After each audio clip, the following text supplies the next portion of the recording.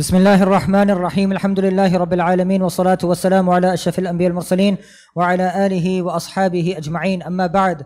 So today inshallah we are going to continue with our study of Surah Al-Kahf.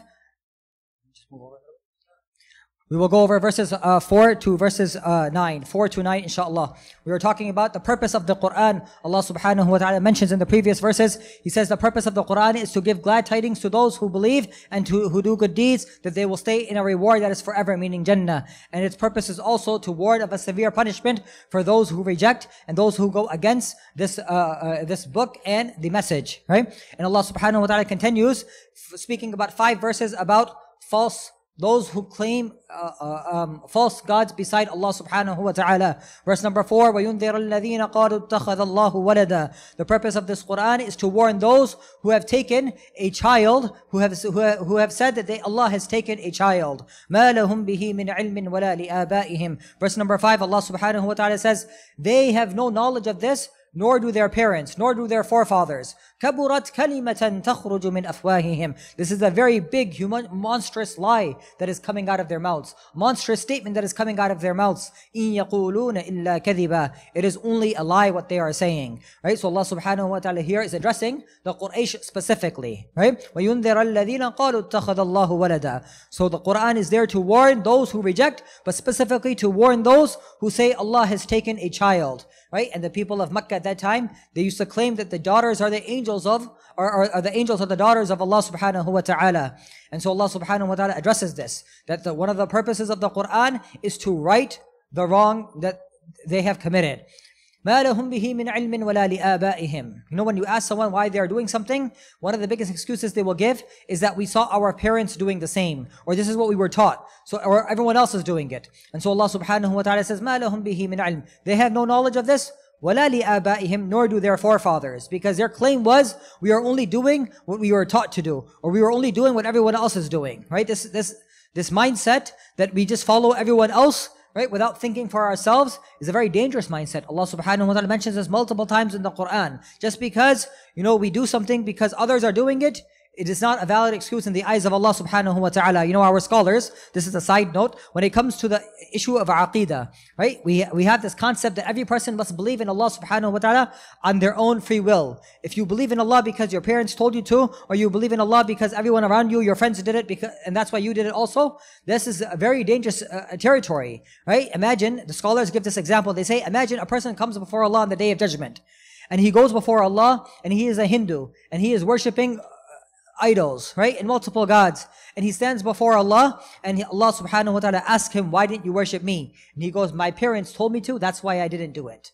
Right? And Allah subhanahu wa ta'ala would dest him to hellfire. And the next person comes up and he believes in Allah, and Allah asks him, why did you worship me? And he says the exact same answer, my parents told me to. It would be an injustice upon Allah subhanahu wa ta'ala, and He is free from any injustice, that He punished one and He doesn't punish the other, reward the other, even though they give the exact same answer. Right? This is something that our scholars say, you have to have iman on your own. Right? You have to have iman on your own. So this concept of everyone else is doing it, or our parents taught us, or this is the way we learned, right? And that's why we're going to do it this way without any thinking, is a very dangerous thought. And Allah subhanahu wa ta'ala alludes to this. مَا لَهُمْ بِهِ مِنْ عِلْمٍ وَلَا لِآبَائِهِمْ. They have no knowledge of this, of their claim, وَلَا لِآبَائِهِمْ, nor do their parents, because they said that their parents do, right? Their forefathers do. كَبُرَتْ كَلِمَةً تَخْرُجُ مِنْ أَفْوَاهِهِمْ. This is a very dangerous, monstrous word statement that comes out of their mouth. Right? It's not a small statement, right? And our scholars mention here that Allah subhanahu wa ta'ala is telling us, إِن يَقُولُونَ إِلَّا كَذِبًا. All they are doing is saying a lie, right? Our scholars tell us from the deduction of logic, from this ayah we can tell the truth is one, the false is many. The truth is one, and the false is many. Anytime you deviate from the truth, you are going into falsehood. Anytime you turn away from the truth, there is only one truth, and that is the Quran. There is no other truth. Right? So, إِن يَقُولُونَ إِلَّا كَذِبًا. They are saying anything that they say about Allah beside the Quran is a lie. Right? فَلَعَلَّكَ بَاخِعٌ نَفْسَكَ عَلَىٰ آثَارِهِمْ. Verse number 6.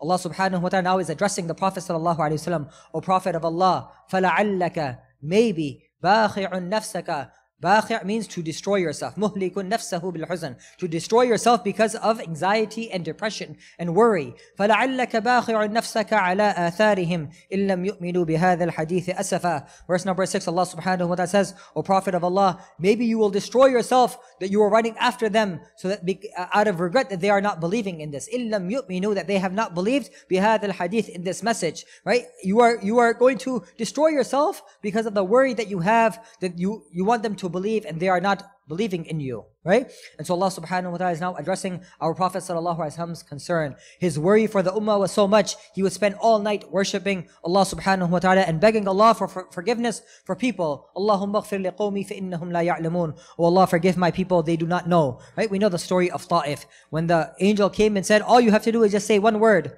and we will turn the mountain upside down and we will destroy the people of Ta'if. And what did our Prophet ﷺ say? He said, Oh Allah, forgive my people, they did not know. They did not know that they are rejecting a prophet. They did not know the crime that they are committing by rejecting a prophet. That is punishable by the punishment of Allah subhanahu wa ta'ala. And so our Prophet ﷺ would spend all night making dua for his ummah. Right? He would spend all night making dua for us, for you and I. And this is the concern he had for the people of Mecca, right? And the people of the Quraysh. You know, when this verse was revealed, the Quraysh would say, you know, look at the Prophet sallallahu alaihi wasallam, right? He would run so much after, he's worried so much about us. But if you study the verses, right, Allah subhanahu wa ta'ala first talks about the crime of the people of Quraysh, that they believed in another God or other gods beside Allah. They took other gods and they claimed Allah has a child. Na'udhu billah.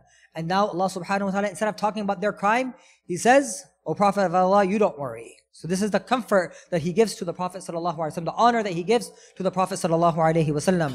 And then Allah subhanahu wa ta'ala continues, verse number 7 and verse number 8. Indeed, inna ja'alna ma 'ala al-ardi zinatan laha linabluwahum ayyuhum ahsanu 'amala. Indeed, we have made this earth a test, a beauty for them. So why? So we can test who will do the best deeds, right? Allah subhanahu wa ta'ala is reminding us the purpose of this world is not to become rich and powerful. One of the things that the Quraysh used to think when they heard these verses was that, look, Allah subhanahu wa ta'ala is consoling the Prophet, right? And he's making the Prophet look down. This is the first thing. The second thing, they would think to ourselves, look, we have so much wealth. We have so much in this world, right? This is the concept that just because you have so much, it means Allah subhanahu wa ta'ala loves you, right? This is a very infallible argument. Meaning that this is a test from Allah subhanahu wa ta'ala. He gives to whoever He wants and He gives to whoever He doesn't want. Today, our Imam read this, وَتَرْجُونَ مِنَ اللَّهِ مَا لَا يَرْجُونَ. Or إِن تَكُونُوا تَأْلَمُونَ فَإِنَّهُمْ يَأْلَمُونَ كَمَا تَأْلَمُونَ. Right? That if you are suffering pain, they are also suffering pain. This is meaning that pain goes to everyone. It goes to Muslim and non-Muslim. Suffering goes to Muslim and non-Muslim, right? And so Allah subhanahu wa ta'ala, He reminds the Quraysh in this. He says, إِنَّا جَعَلْنَا مَا عَلَى الْأَرْضِ زِينَةً لَهَا. Right? Don't think that just because you have wealth in this world, it means Allah is happy with you. It means you made it in life. No. Right? The purpose of this life is a test. لِنَبْلُوَهُمْ. We are going to test you. أحسن عملا أيهم أحسن عملا. That we are going to test you of who will do the best deeds. And then Allah subhanahu wa ta'ala says, وَإِنَّا لَجَاعِلُونَ مَا عَلَيْهَا صَعِيدًا جُرُزًا. And just like this world, we have made it beautiful, we will also make it a barren desert again. Right? And this is in reference to the Day of Judgment. Because the Day of Judgment, this whole world will become a barren desert. It will become a flat land. Right? In Surah Naba, Allah subhanahu wa ta'ala describes this. He says the mountains will become flat. Right? And the world will become flat. فَإِذَا هُمْ بِالسَّاهِرَةِ. And everyone will be on the plains of Sahira. Everyone will be standing before Allah in one valley. And that is the reality of this world. Allah subhanahu wa ta'ala gives it to some and He gives it to others. Right? Some is more than others, but that's the wisdom of Allah subhanahu wa ta'ala. It does not mean that Allah is happy with us. Rather, it means Allah is testing us even more. More sometimes, so the more we have, the more tests we have. Right? وَإِنَّا لَجَاعِلُونَ مَا عَلَيْهَا صَعِيدًا جُرُزًا. And Allah subhanahu wa ta'ala says, we made this world a beauty and we will turn it back into a barren desert. We are the ones in control of this. Nothing is in this world is permanent. Everything is temporary. No matter how great the mountain is, it will also be temporary. Even this earth is temporary. Everything in this earth is temporary. And Allah subhanahu wa ta'ala is reminding us of this and reminding the Quraysh of this. Do not think that just because you have so much, you are on the winning side of this argument. Right? Because the Prophet sallallahu alaihi wasallam is here to preach to you and he cares about you. It doesn't mean that you have the upper hand. Right? Many times we have this mentality that just because I have more, it means that Allah is happy with me. Right? Or Allah maybe I'm right in this issue. Right? And so we look down upon others because we have more. Or sometimes we look down upon others for any reason whatsoever. Right? And this is what Allah subhanahu wa ta'ala is reminding the Quraysh of, and reminding us as well, that everything in this world is a test from Allah. And everything will go back to Allah subhanahu wa ta'ala as well. And then in verse number 9, Allah subhanahu wa ta'ala begins the first story. أَمَّا حَسِبْتَ أَنَّ أَصْحَابَ الْكَهْفِ وَالرَّقِيمِ كَانُوا مِنْ آيَاتِنَا عَجَبًا. Did you think that the people of the cave and the people of Raqim, right? They were amongst, do you not know that they are amongst our amazing signs? كَانُوا مِنْ آيَاتِنَا. They are amongst our signs, عَجَبًا, our amazing signs, right? And so Allah subhanahu wa ta'ala takes the first 8-9 ayahs of this surah, and he makes it a preamble, introduction to this surah. What is this surah about? It's about protecting your iman by sticking to the Quran. It's about understanding what the purpose of the Quran is, how to extract benefits from the Quran. Use it as a rewarding for yourself. Use it as motivation for yourself to do good deeds, so you aim for the highest, the reward that never ends, right? And do not be like those who claim that Allah subhanahu wa ta'ala has taken a son or has taken a child. And remember, just because everyone else does it, it doesn't mean that that argument holds up in the eyes of Allah subhanahu wa ta'ala. In fact, if you tell Allah subhanahu wa ta'ala, I did something because someone else is doing it, that is a punishable offense by Allah subhanahu Allah subhanahu wa ta'ala will punish us for that. Because that's not a valid excuse for belief, and it's not a valid excuse for disbelief and disobedience to Allah subhanahu wa ta'ala. Right? And now Allah subhanahu wa ta'ala will go into the story of the people of the cave, which is a very common, very famous story. Many of us may have heard the story, but inshallah, we will go through it briefly, inshallah, and we'll try to extrapolate some benefits starting from tomorrow. أقول قولي هذا وأستغفر الله لي ولكم.